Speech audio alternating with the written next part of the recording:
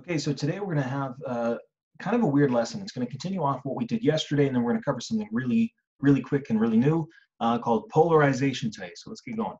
So we're going to finish off those double slit examples from last class. That was on page 7 of that new part 2 booklet.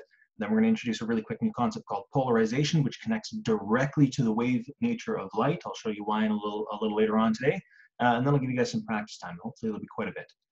So this is on page 7 of the work booklet, of course. It's question number 4 on that page. A diffraction grating has 1,000 lines per centimeter.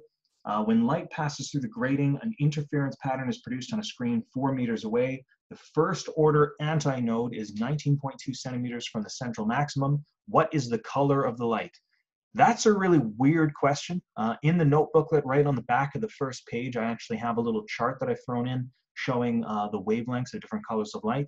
That's how you're going to have to figure this out. In other words, when it's asking for a color of a light, you have to find the wavelength and then connect that back to the color, right? So anyway, might as well start with that. We're looking for a wavelength. That's our unknown. We know the diffraction grating has 1,000 lines per centimeter, okay? What I want to remind you is that D represents the distance between two different slits. Well, if there's 1,000 lines per centimeter, you're taking your centimeter and you're chopping it into 1,000 pieces. So if we go 1 centimeter divided by 1,000, you're going to get 1,000th of a centimeter, or in other words, I'll just turn it into meters for you, 1.0 times 10 to the negative 5 meters. That's the distance between two different slits. So we'll say D is 1.0 times 10 to the negative 5 meters. The other thing we know in this question is the interference pattern is produced on a screen that's 4 meters away. The distance to the next screen, of course, is your L. That's 4.00 meters. The first order antinode, that's the first other bright spot other than the central one. That means N is 1 because it's the first order, is 19.2 centimeters from the central maximum. So that's the distance of that bright spot from the central bright spot. That's your X. So X is 0.192 meters. Got to turn it into meters, right? Looks like we have pretty much everything we need. We're looking for our wavelength, of course, because that'll help us with figuring out the color of the light. But the information we have right now is kind of setting up a small angle approximation. If you don't use the small angle approximation, we have to use that other one that has theta in it already. So no matter how you slice this, we have to find what that angle is. And to find the angle, it's probably easiest to draw a picture first. We're going to let that line right there be my screen. This is going to be the diffraction grating. I'm just going to draw 2 of the slits just to make it a little easier on myself. We know we have our central maximum. It's right between the 2 slits, so it would be about right there. The first order antinode is 19.2 centimeters away from it. Let's just put it over here just for good measure, and then we'll write that. That's 0.192 meters. We know the distance to the screen is 4 meters, 4.00 meters, and we're looking for this angle to determine whether or not we're allowed to use the small angle approximation. Well, to find this angle, just like the one we did last class, we're going to have to use tan, because tan is opposite over adjacent. So this is going to equal 0.192 over 4.00. Take the inverse tan of that. You're going to find theta equals, I'll just do it nearest hundredth, 2.74 degrees. That's a 2 right there, 2.74 degrees. Remember, the rule of thumb is if the angle is less than 10 degrees, you can use the small angle approximation. This is clearly less than 10 degrees, so it will work. The small angle approximation says that lambda, your wavelength, equals xd over nl. Let's just throw those numbers in there then. X is 0.192, d is 1.0 times 10 to the negative 5, n in this case is just 1, and L is 4.00. Throw those numbers in there, get it in your calculator. You're going to find that that's 4. Oh, this is weird. Yeah, it's 479 times 10 to the negative 9 if you're going to do it this way. The reason we're doing it this way is, of course, nanometers is times 10 to the negative 9. So right there we can see that this is 479 nanometers. So 479 nanometers, if we took a look in our chart, that's going to fall in this box right up here. It's going to fall within that range, right? So in other words, this light, based on its wavelength, we can tell that this is blue light. And that would be my final answer, because the question was asking what is the color of the light. And asking for the color of the light is just basically another way of asking for what's the wavelength of the light. You will not have to memorize this chart, don't you worry. This is kind of a rare kind of question. I think there's a few others like that in the sample questions, but it's good to know. The reference chart is in the note booklet. Moving on. Question number 5. If a 630 nanometer laser, so that's the wavelength of the laser light, which going back here, what was it, 630? It tells you it's going to be a red laser, clearly.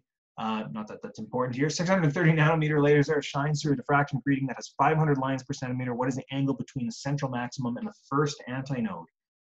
This one is kind of like a very reduced version of the other question, but let's just get started on this, I guess. We might as well say the wavelength is 630 nanometers, so 630 times 10 to the negative 9 meters. The diffraction grating is 500 lines per centimeter, so we can do the same thing we did before, 1 divided by 500. This is going to give us 2.00 times 10 to the negative 5 meters. If I turn that into meters first, which I did, sorry, I just didn't show it there, and that's going to be your D value. So D equals 2.00 times 10 to the negative 5, sorry, meters. What else do we know on this one? We're looking for the angle. So theta is our unknown. We know it's the first antinode. Maybe that'll be useful. So n is 1. Well, we only have 2 formulas for this. Unfortunately, a diagram is not going to help us because we don't know how far away the screen is. But our 2 formulas are lambda, or wavelength, in other words, is equal to d sine theta over n. Or we have the small angle approximation, lambda equals xd over nl. Hopefully you can see the small angle approximation here. We can't use it because we don't know x and we don't know l. So this is no good. We have to use this one, and the good news is we know our wavelength, we know d, we know n, we're just looking for theta. So let's throw those numbers in there. Just to make my life a little easier, I'm going to isolate sine theta first, so I'll times by n and then divide by d. So sine theta is equal to lambda n divided by d. Then I can throw my numbers in there directly, so sine theta equals 630 times 10 to the negative 9.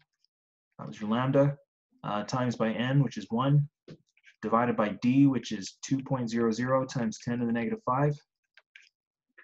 If you throw that in your calculator and then take the inverse sine of it, I'm not going to show all the work just to save time. You're going to get theta equals how many sig digs? 2 sig digs, 1.81 degrees. So that would be our angle. There you go. There wasn't too much to that. It's just a matter of listing out your variables and making sure you can plug in the rest. Last one here, a diffraction grating producing an interference pattern is moved further away from a screen. How do the following variables change? Well, here's what's kind of interesting. This is going to rely on our understanding of the 2 formulas, right? So the 2 formulas, again, are lambda equals d sine theta over n, and lambda equals xd over nl. The one thing that's telling us is the diffraction grating is being moved further away. That's just a fancy way of saying that your L, which is the distance from the diffraction grating to the screen, L is increasing.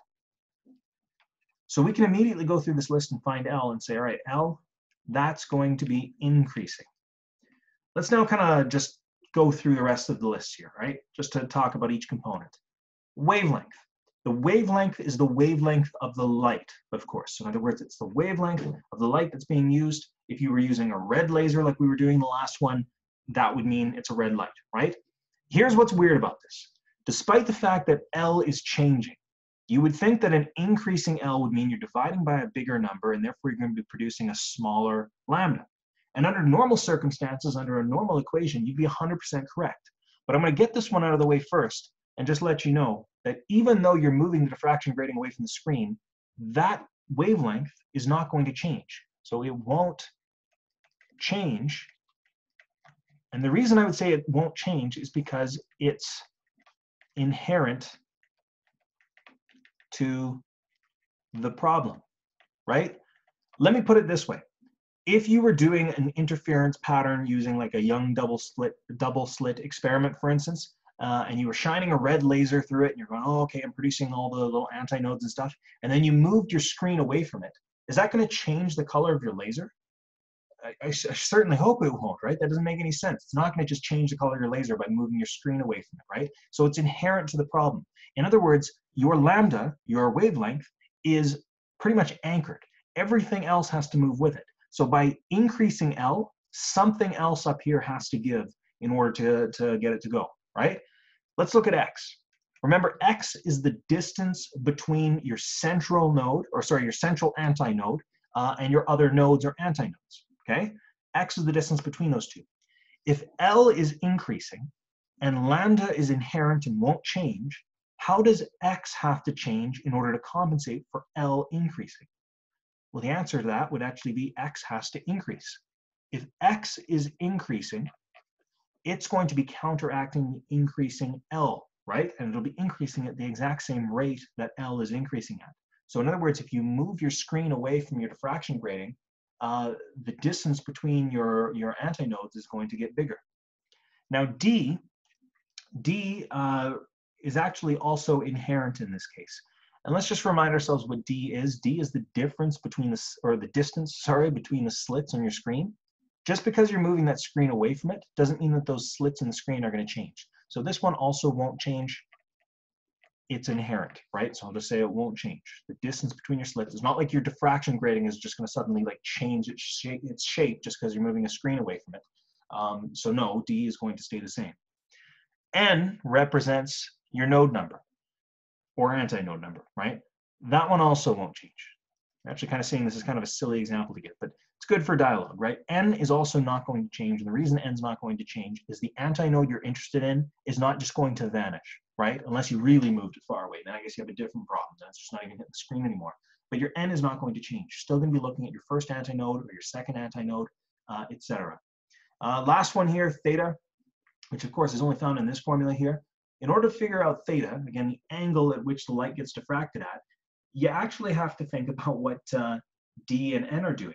Remember, in this whole situation, D isn't changing, right? D is not changing, and N is not changing. So if D isn't changing, and N isn't changing, and lambda isn't changing, why on earth would your angle change? Well, it won't. So it also won't change. But again, an angle not changing is okay. The x is going to be the distance between those two nodes. So in other words, even though the angle isn't changing, the distance between those two nodes or antinodes can still increase. Let me put it this way. If you had this angle right here, okay, that's all well and good between those two screens. We have our x, it's a certain amount of distance. Now let's suppose I took this screen and I moved it away from it. This isn't going to change. This whole angle setup that we had is not going to change. But notice that the light is just going to beam further, and now suddenly you have a bigger x. That's why x is the only thing that changes if you changed your L, right? Hopefully that visual made things a little bit more obvious there. If it didn't, oh well, whatever. Anyway, those are our old questions. We're going to jump forward now to page 15 and talk about today's lesson. I really like this one. It's a really short one, but it's still really interesting nonetheless. The interference pattern in a double slit experiment is proof that light can behave like a wave, right? You wouldn't get that interference pattern with the nodes and the antinodes if it didn't behave like a wave. And there's also evidence that shows light behaves like a transverse wave, not a longitudinal wave. Let me remind you from physics 20, a transverse wave is like a wave that you usually would think of like an up and down, where a longitudinal wave is like a pulse. That's how sound would behave, right? Now transverse waves vibrate perpendicular to flow energy, longitudinal vibrate parallel, blah, blah, blah, blah, blah, okay? Same idea. It's just think of a flowy wave versus a pulse wave. That's about the only difference.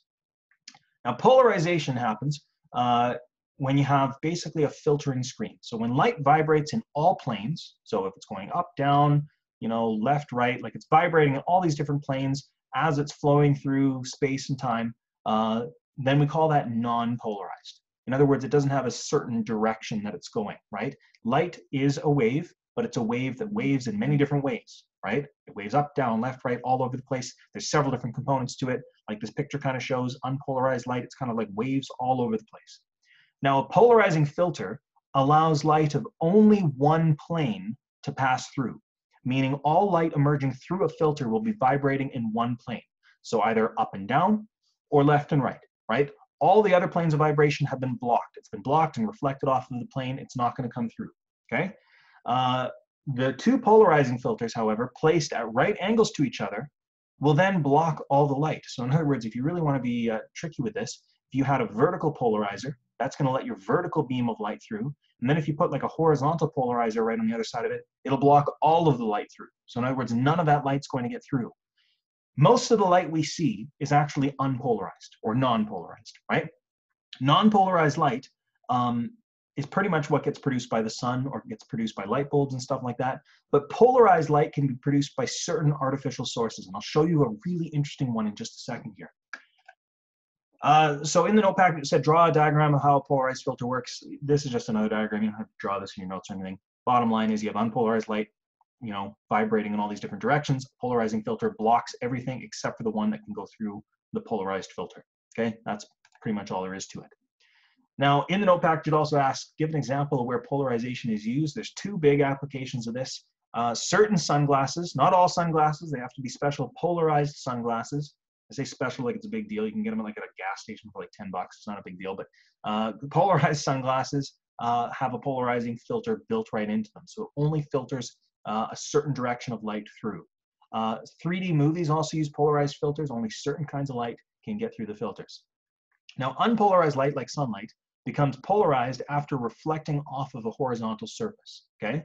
Really weird how that happens. It has to do with how it reflects and stuff and what gets reflected and what doesn't, right? So this explains why when you look at a lake, especially on a really sunny day, you'll often get glare off the surface of the lake, like really bright spots, right? Glare forms because of the polarized light that's kind of magnifying its intensity, and it causes this annoying glare pattern, right? If you have polarized sunglasses help block that glare effect, which helps you see things better. It sees past the glare, so you're not getting that annoying, semi-painful glare shine from the surface of the water. So this poster, I just found this by Googling it, but I've seen posters like this in gas stations and stuff several times. Polarization is really good for people who do angling, right? So people who fish, because if you wear polarized sunglasses, this helps block the glare from the surface of the water and can actually help you see any of the fish that are close to the surface. So in this picture, it's kind of a total exaggeration. But if you ever looked at water, you might be able to see a fish that's very close to the surface, but he's very faded out. That's because there's still glare coming off the surface of the water. But if you wore polarized lenses, they really pop out a lot more. So it's a lot easier to see the fish. It's also a lot easier on your eyes because you're not getting the glare effect. Now, I actually own a pair of polarized sunglasses. I just keep them in my vehicle all the time. Again, I also, like, totally admit I got them at a gas station like 10 years ago for probably like 15 bucks or something like that. But I do own a pair of polarized sunglasses, and it's quite interesting when you play around with them and you see what they can be used for and what kind of effects they have.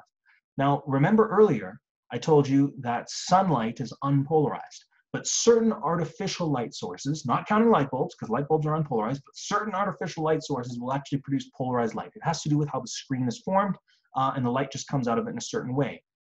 Chances are, the screen you're looking at right now to watch this video is actually shooting out polarized light. I certainly know my monitor at home that I'm recording this with is a polarized monitor. Long story short, I decided to make a little video of this. It's going to be super interesting, believe me, but it's going to show you how my polarized sunglasses can actually serve as a filter to block the polarized light from my monitor. So what we're looking at right now is my monitor screen. Here's what happened when I used my sunglasses.